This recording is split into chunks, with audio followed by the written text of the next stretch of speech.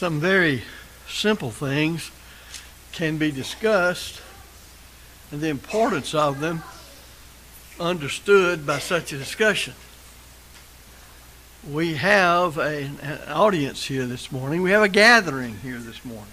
Kind of audience or kind of gathering. It's kind of described by the word audience, meaning you're here to hear. It's interesting to note that it's individual persons that make up the group. And when you deal with becoming a Christian, when you deal with God and His dealing with man relative to man's salvation, then you see group and you see individual. But you know, there couldn't be a group if there wasn't individuals make it up. I want to talk to you this morning about taking personal, or you might say individual, responsibility. If you look throughout the Scriptures, you'll see sometimes the word you meaning collective, and you'll see other times it means the individual. One way or the other, when the work of the church is done, individuals are involved because the church is made up of individuals. Those who've heard, believed, obeyed the gospel, the Lord's added them to the church. But you have some admonitions that tell us that I can't just say, well, the whole church will do it, and I will not take my own personal responsibility in living the Christian life. That won't work. In Philippians 2, in verse 12, Paul wrote the church in Philippi. Here's what he said. Wherefore, my beloved, as ye have always obeyed, not as in my presence only, but now much more in my absence, work out your own salvation with fear and trembling. Now the church in Philippi received that message along with the rest of the letter. And being part of the New Testament of Christ, it applies to us. But it means that the whole can't act without the individuals making up the whole act. So when he says work out your own salvation, that means each one of us must fulfill or discharge our obligations to God. And unless there's an attitude on our part that I personally and individually am responsible to God for what I think, say, and do, and what I don't do, then a lot of things get sort of said, well, it's going to be done anyway, whether I'm involved in it or not. But that attitude, that state of mind, that mindset is a wrong attitude to begin with. Fully realizing that God personally loves, cares, and deals individually with each one of us should help us to see that we must learn to take personal responsibility for our faith and our standing before God. Even when you look at the New Testament organization of the church, when you look at one that's fully organized with elders and deacons, evangelists and teachers, the members, think for a moment. Only the elders can do what God said elders ought to do as elders. Doesn't mean a lot that they do, every Christian can do. But they have a certain work that they do that nobody else can do. And we ought to be mindful of that. What about your own family? As a husband, the head of that house, you have an obligation to perform to that house, that family, your family. Nobody else can do. Same thing's true of the wife, the mother. Paul would say, love your husbands, young ladies. Love your own husband. There's plenty of loving of husbands, but that gets people into trouble in this loose day and age. Love your own husbands. It'd be the same thing true of husbands loving their own wives. That's an individual thing. It's personal. So in this sermon, we want to study about why this is important and ways in which we are to take personal responsibility. That means I must further develop it, ask why personal? Why personal responsibility? Why is it important? First of all, let's go to the beginning. Moses recording the beginning of things in Genesis 1, verses 26 through 27, tells us that God made each one of us in his image. Certainly he does not mean physical, because God is a spirit. Literally in John doesn't say a spirit, it says he is spirit. He's the eternal spirit, the eternal divine essence that inhabits eternity. There's no place he is not.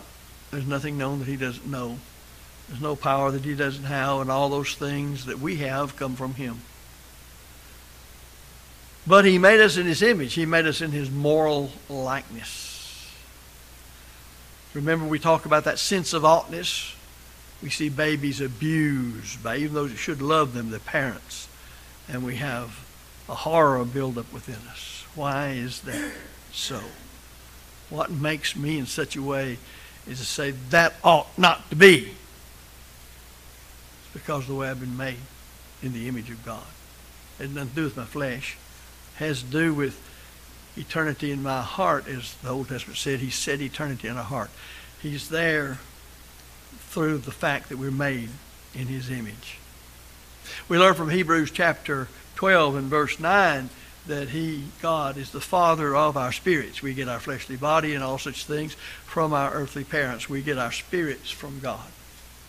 I want to say this again, and I say it as often as I can because I want to impress this upon folks and maybe even cause some people to shake a little bit in their boots, so to speak. But when the procreative act is carried out and a child is conceived, the moment of that conception, God has created a spirit unlike all other human spirits and placed it in that child. Thus he's a person, or she's a person from conception. God fathered our spirits. Our parents gave us our bodies. That ought to tell people something about the importance of godly families. First of all, godly marriages and godly families, and what it means to rear a child in the nurture and admonition of the Lord. By our acts, the procreative act, God creates a being that will never cease to exist. So we need to understand there is that about us that makes us unique, each one of us from the other. We're each personally responsible for ourselves.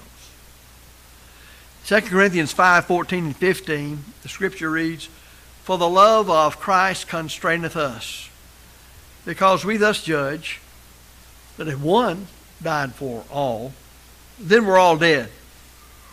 And that he died for all, that they which live should not henceforth live unto themselves, but unto him which died for them and rose again."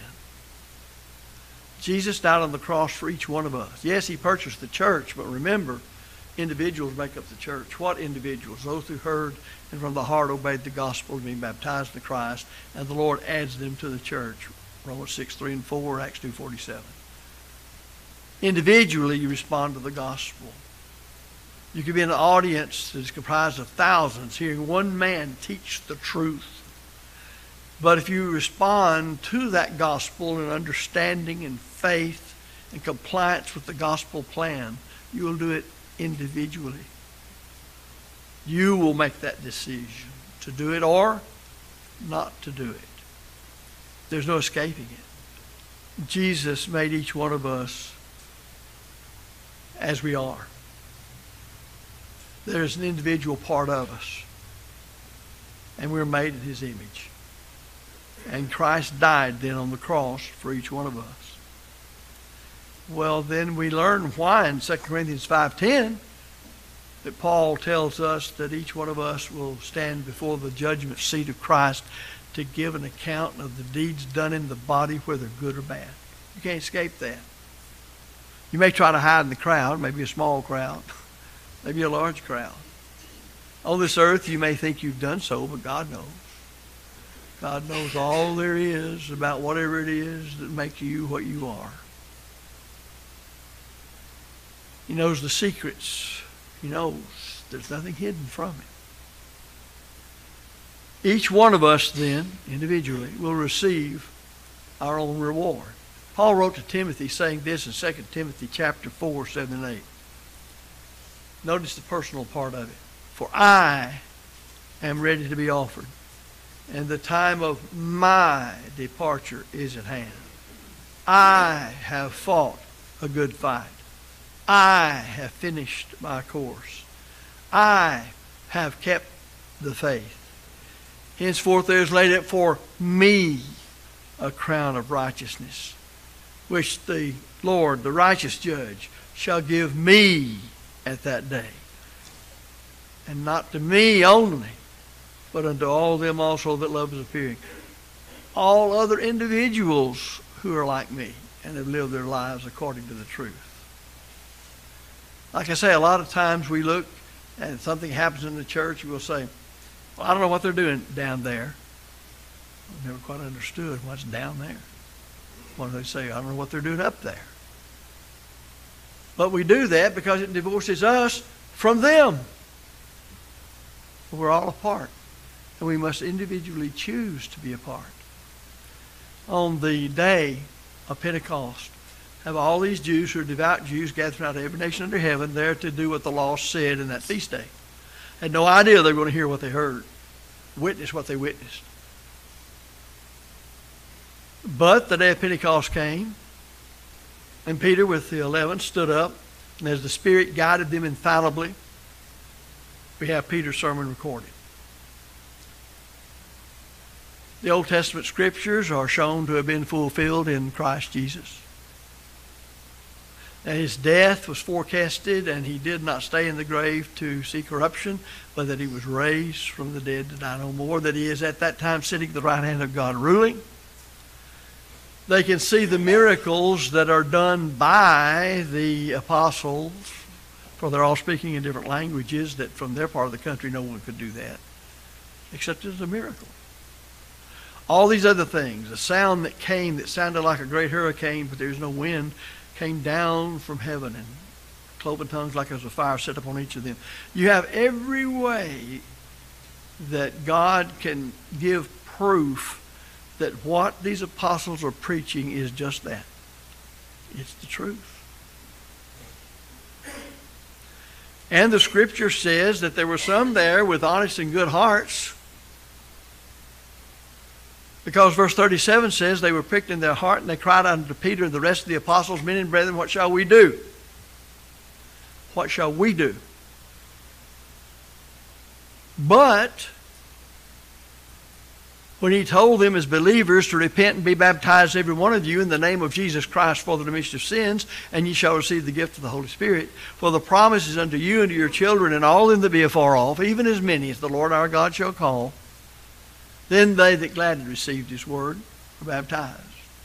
He also tells us there that they are to save themselves from this untoward or crooked generation. Well, God's a Savior ultimately through Jesus Christ. It's his gospel that's the power of God to save, Romans 1:16. How is it they can save themselves? Because they're free moral agents as individuals. They must be determined to receive with meekness the engrafted word, the seed of the kingdom, Luke 8:15, and obey it.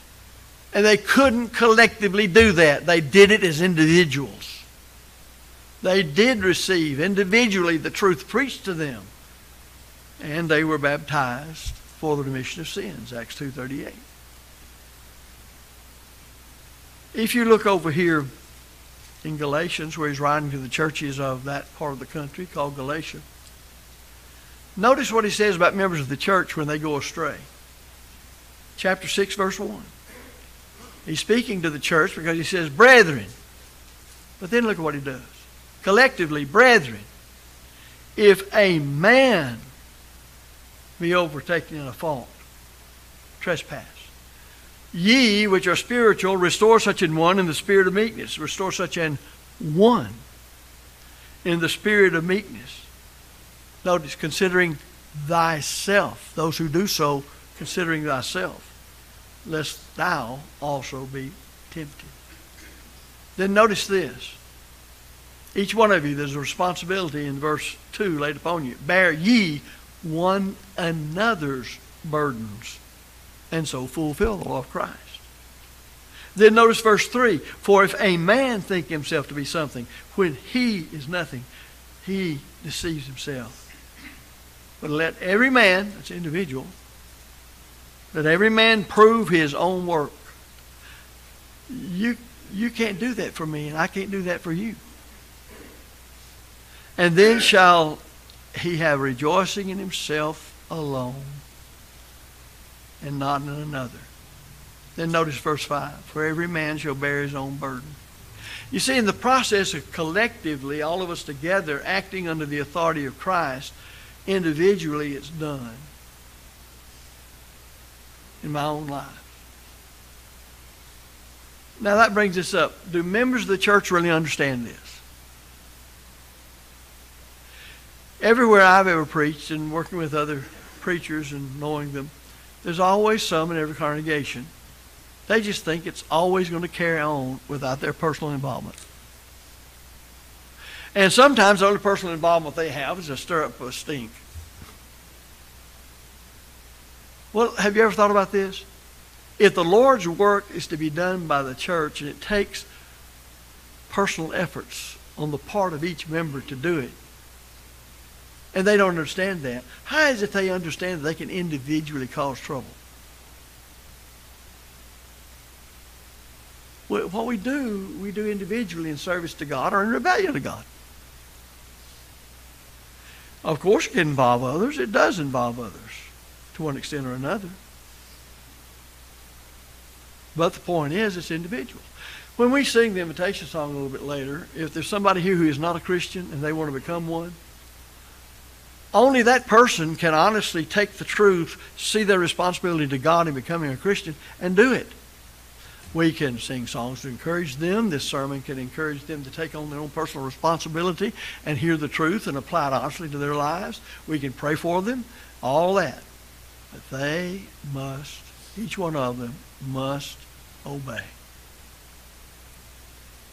In 2 Timothy 4, 7 through 8, I've already read it to you.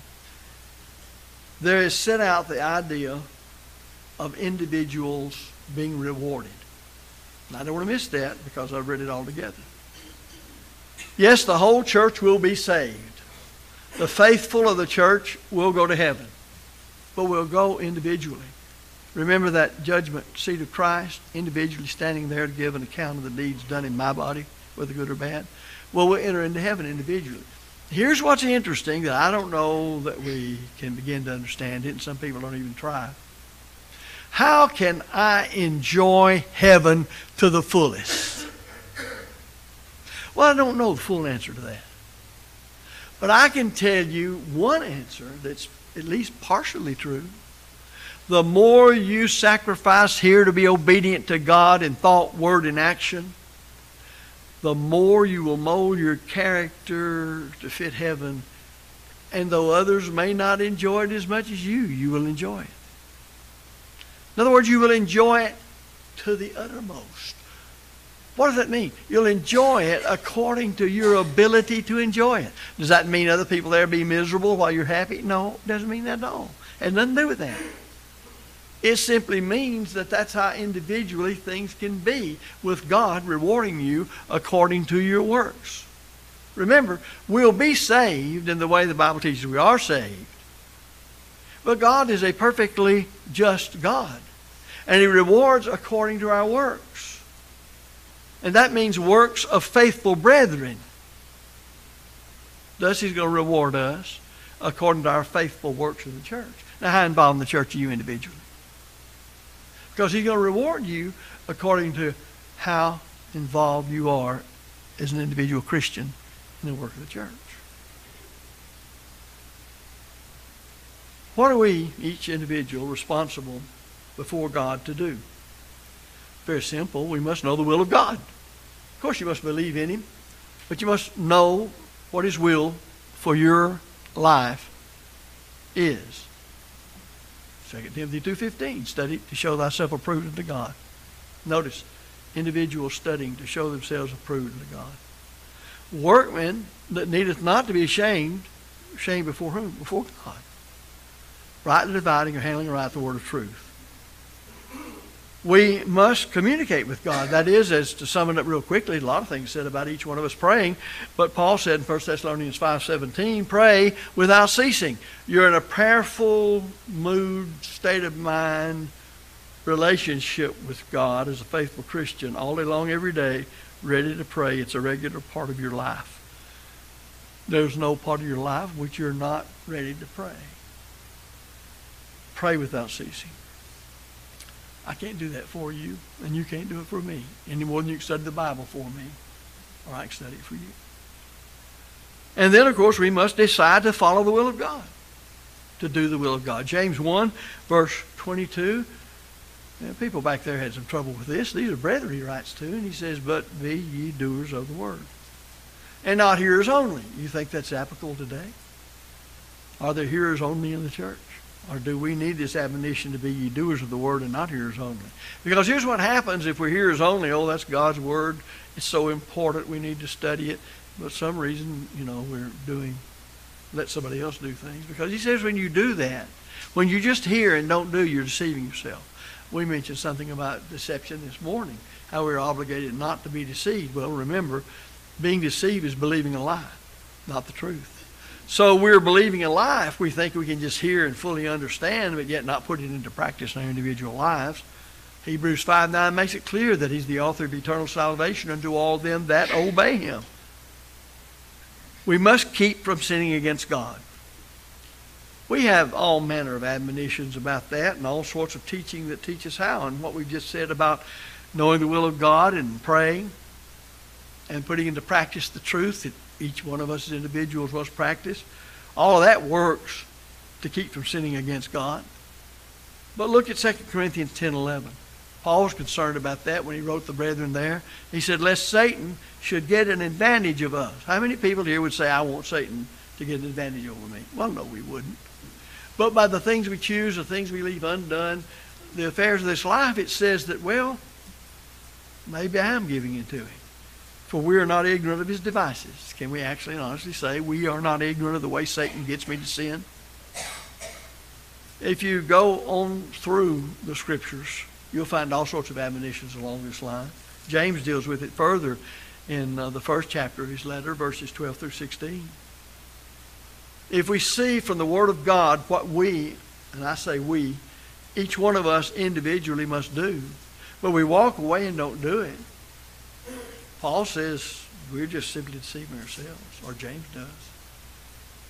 Because it's like a man looking in a mirror and seeing what this grundle-looking fellow he is, what he needs to straighten up, he needs to shave, etc., etc.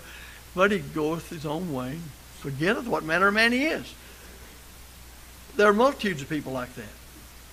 They study their Bibles, or at least they hear the truth preached, but maybe they say, well, that applies to so-and-so over here, or that applies to so-and-so over there. But it's never, does that apply to me? We're taught we must be the light of the world, Matthew 5:16, in our example, in our conduct, in our teaching. That's how we are. It can't be any other way. And if you don't realize your personal responsibility, then you won't be a light of the world. You won't be a pattern for other people to look to and see how the truth is practiced. So each one of us must appreciate the need to take personal responsibility for our love of and faith in God and godly things. Of course, while at the same time remembering that we need our brethren. But individually, I must remember that I need my brethren. And that means all of us individually must remember that we need one another. And thus, admonition after admonition, love the brethren. Well, loving the brethren means I want to see them walking the straight and narrow way. I want to see them using their talents to further their growth spiritually in being like Christ. That involves encouraging one another, Hebrews 3:12 through 13. Notice, take heed, brethren. Well, individuals had to do that. Lest there be in any of you an evil heart of unbelief in departing from the living God.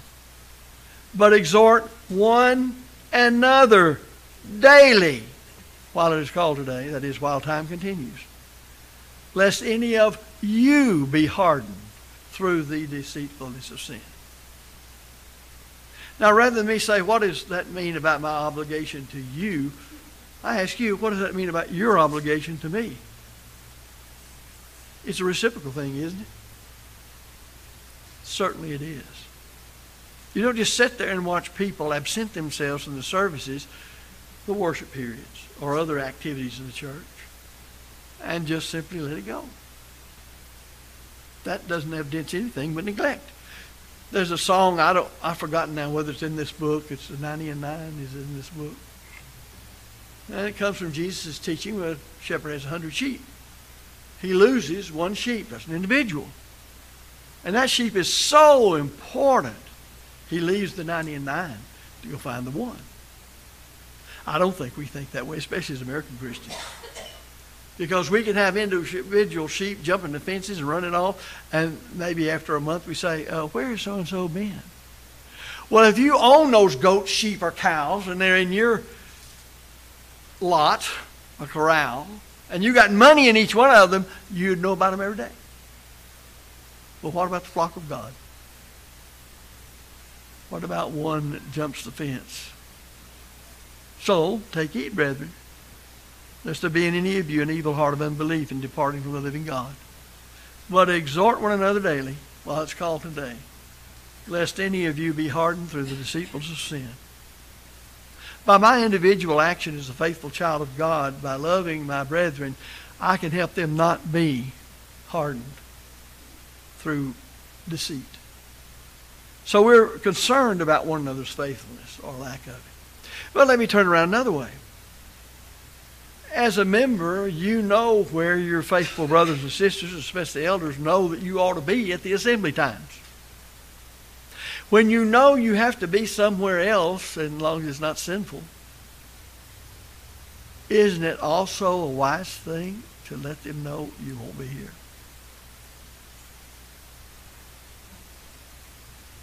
I remember the time, and it still happens some places, where a family sat down at least in the evening and had a meal together.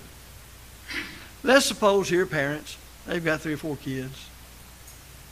It's common for them to always say 6 o'clock, whatever, sit down and have a meal together. Well, one afternoon, one of them gone. Anybody seen Johnny? No. Pass a bean. Next week or next day, Johnny's not there. Hey, where's Johnny? You wasn't here yesterday. I don't know. Passport shop. And that goes on and on. Where's Johnny?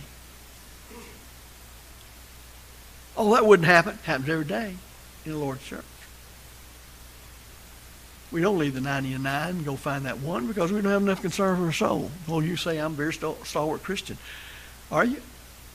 That's a very simple thing. I said in the beginning it's very simple. It's just individual responsibility. Brethren, if any of you do err from the truth, and one convert him, let him know that he which converteth the sinner from the error of his way shall save a soul from death, and shall hide a multitude of sins. James 5:19 and 20.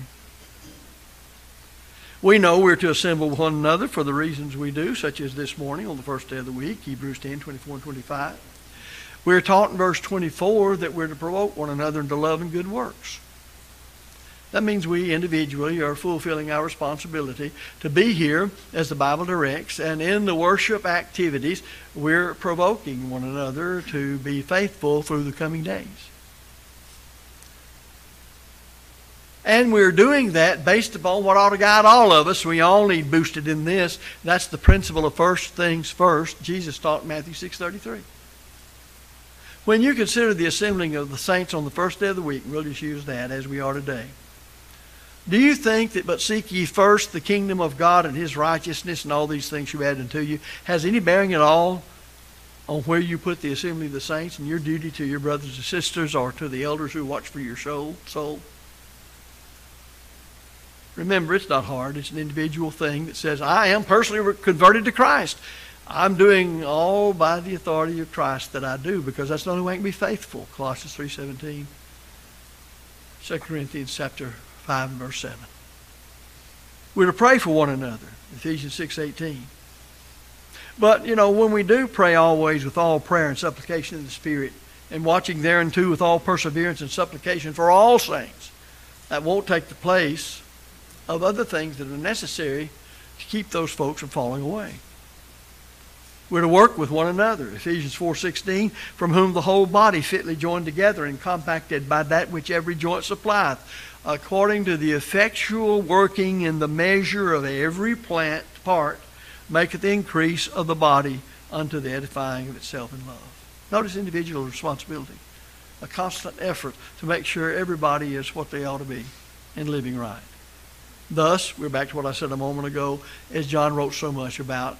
In this case, 1 John 3, verse 11, we're to love one another. John just simply says, for this is the message that ye heard from the beginning, that we should love one another. We do that individually. It's a love that says, I want to see you living like the Bible says.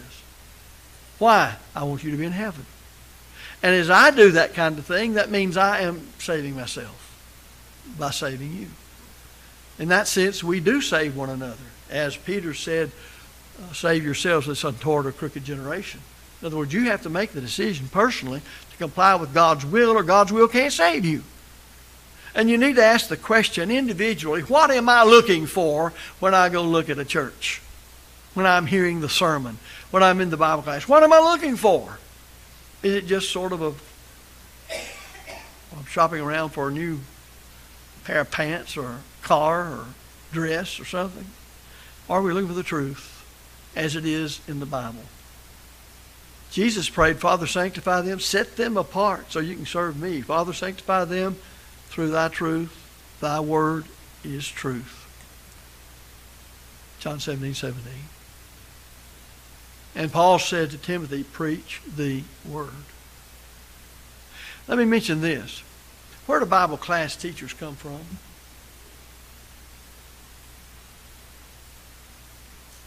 They come from individuals that make up that congregation.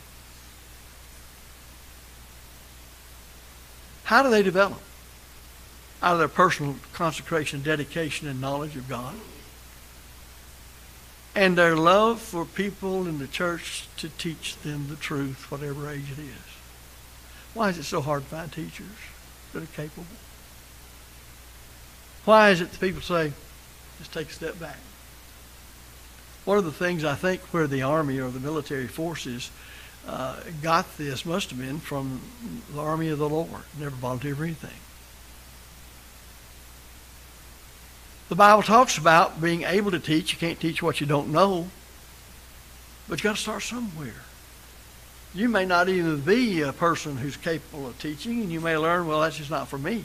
At least standing up before a class and teaching a Bible class. Questions. That's the only way you teach individually. Let me ask you this. Can you teach your children at home? Certainly. You better. Or how are you going to rear them in the nurture and admonition of the Lord?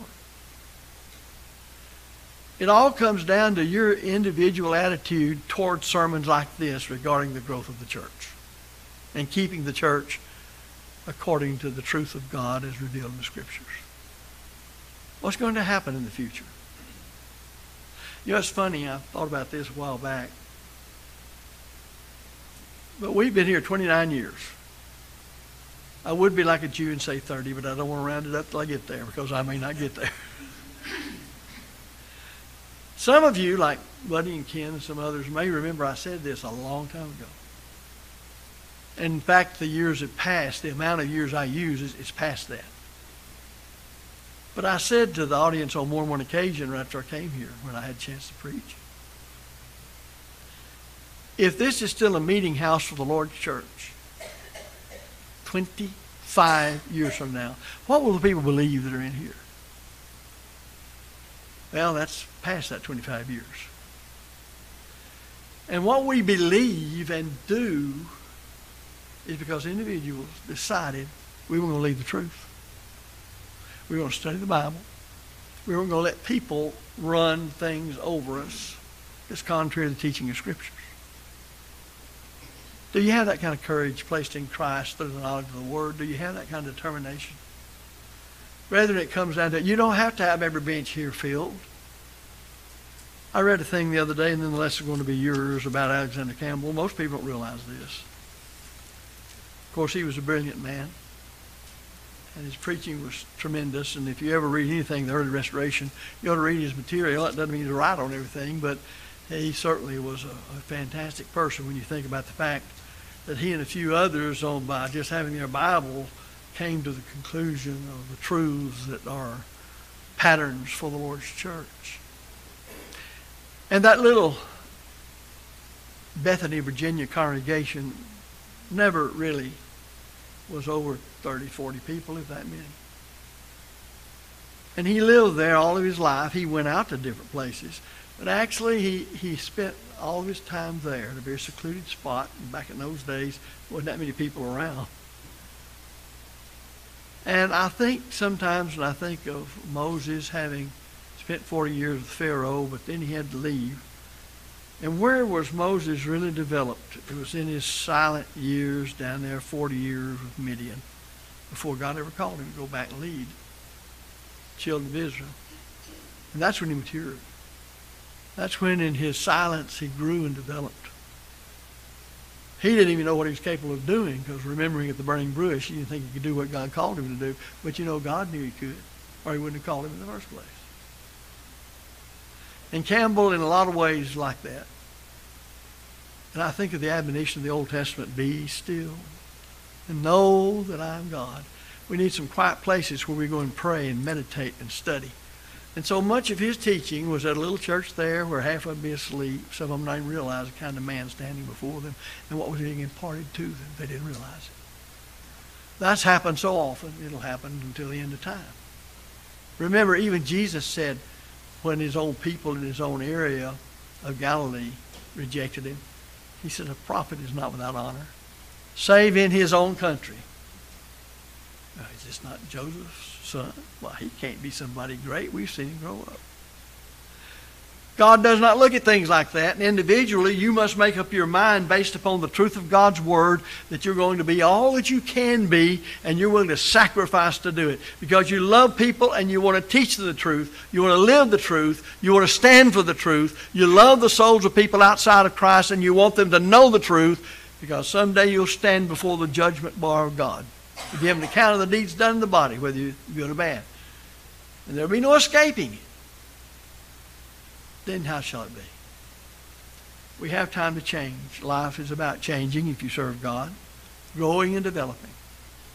But regardless of when and where in world history we find ourselves, each person must decide for oneself how to live one's life. Whatever our lot, we must individually put into practice the first thing, first principle we noticed in Matthew 6:33, the scripture that's on the wall above my head.